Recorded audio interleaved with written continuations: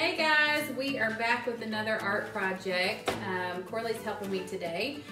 I'm going to preface this with a long list of supplies, but they should be easily accessible to you at home. So first of all, we are studying Giotto di Bondone. I don't know that I said that correctly, but his name is Giotto.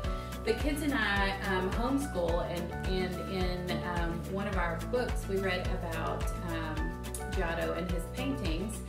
He was an Italian painter, and the story that we read, if you want to look it up, it's a great story. That's one of the things I love about homeschool, is that I get to find things that I like to learn too. So anyway, we enjoy going through that book together, and it's called Gabriel in the Hour book, and it talks about the life of Giotto and how he learned to paint and eventually worked his way. He had such a gift for it, but he worked his way up to painting the Hour book for the Queen of Italy, and ended up transferring to Florence and working the rest of his days as an artist. And so what we're going to do is a nod to him and learn how to make paint the way that he made paint. And so here is what you're going to need.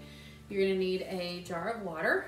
You are going to need some sort of muffin tin, or maybe a couple of bowls, something that you can contain your paint in. You will need some chalk. I have some chalk pastels. You may just have sidewalk chalk. Any kind of chalk will work as long as it's colored. You'll need a fork and a spoon. You'll need a bowl or a cup to whip the egg in, and you will need an egg, okay? And then of course you'll need paper and a paintbrush. So I am going to pause this video. You pause the video too and go gather up your supplies. Make sure you protect your mom's table. If you are younger, I want you to do this with your parent, because we are using an egg and I don't want you to end up having any kind of germs or adverse effects. But it's a safe activity. Just make sure you have supervision. Okay, pause. Okay, so I hope you got all of your supplies in order, and we're gonna get started. The first thing that you need to do is break up your chalk. And so I am going to let Corley pound on the chalk for a little bit. We did a little piece of parchment paper to make this easy. You don't want to grind your chalk all together. You want to do one color at a time, and then you're going to pour that into your muffin tin, just like Gabriel or Giotto would have done it in the story. He probably did not use a hammer. He probably used one of those bowls with the grinders in it, or even a stone. And if you have a stone, you can do that too. All right, so she's gonna hammer that out and just crush it. Yeah, pulverize it, that's right. More like a little thin powder. It's very fun. You can work your aggression out on this project.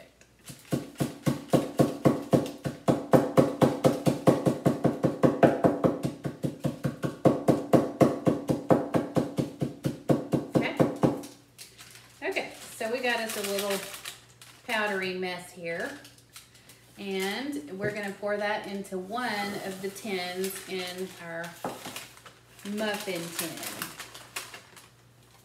Right there. Just like that. And then we're going to do that again for these others.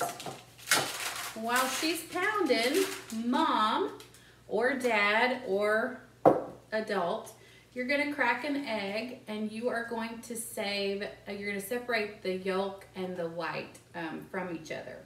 So I'm going to crack this egg in here. We're going to pause the video. You guys can pause the video too while we work on our paints, and we'll come back together when we mix the two things. Okay. Okay, so now we have all of our colors ground up in this little muffin tin. Look how beautiful. Yes. In this mug, I have just the egg yolk. I don't know if you can see that or not. I'm probably going to pour it out. And then to the egg yolk, you're going to add 2 teaspoons of water. So just take a teaspoon of your water, pop it in there, and mom or adult, you're going to get an arm workout, because you're going to whip this egg until it is coffee.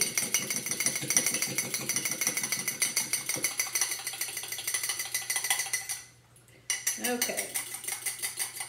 Make sure it's really mixed in there. In the story, Gabriel, in the Hour book, Gabriel was what they call a color grinder for Brother Stephen, who was a monk, and he was responsible for painting all of the biblical passages and things like that, and all of the books back when they didn't have like printed books. This is before the printing press, and so everything was handwritten, hand painted. All of the edges of the books were decorated with, you know, bees and flowers and birds and things they saw in nature. Well, they had monks that worked at doing that all day, every day, and usually they would assign someone, kind of like an apprentice, to help grind their colors and make their paints for them, because that was kind of a laborious process, and they wanted them focused on making the books. So to the paints, you're just going to spoon a little bit of the egg mixture into each color bin, and you're going to take a paintbrush and mix it together until you have a thick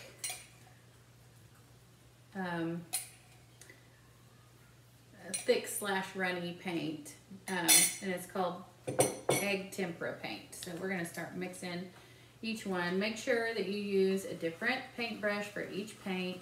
But you want to mix it up really good so there's no granules in there that aren't wet.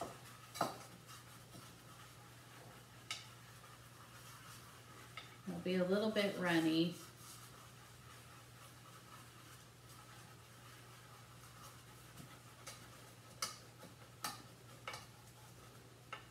Corley, what year did we read about Gabriel in the Hour book? I think I was in 5th grade. 5th or 6th grade. Yeah, and then I read it again with Cash. It's a really good book. I'm gonna lean that like that. I'm gonna get a different brush. We're gonna mix the red and the blue. This is a very satisfying process to me.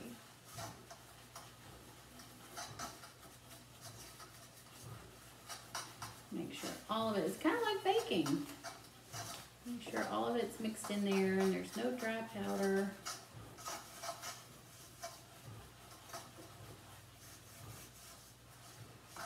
Just to give you an example of the consistency, it'll drip off of the paintbrush if you hold it up.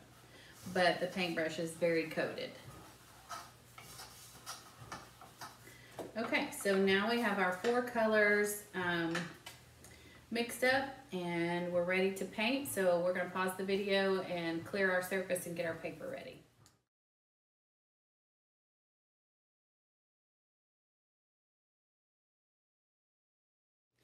Okay, well, we hope that you enjoyed this project. I know we had a lot of fun making the paint. Did you enjoy it? Loved it. Loved it. We ended up making some pretty cool little artworks with our own little paint. That was Corley's, and then I had time to do a couple of them. Oops. Yeah.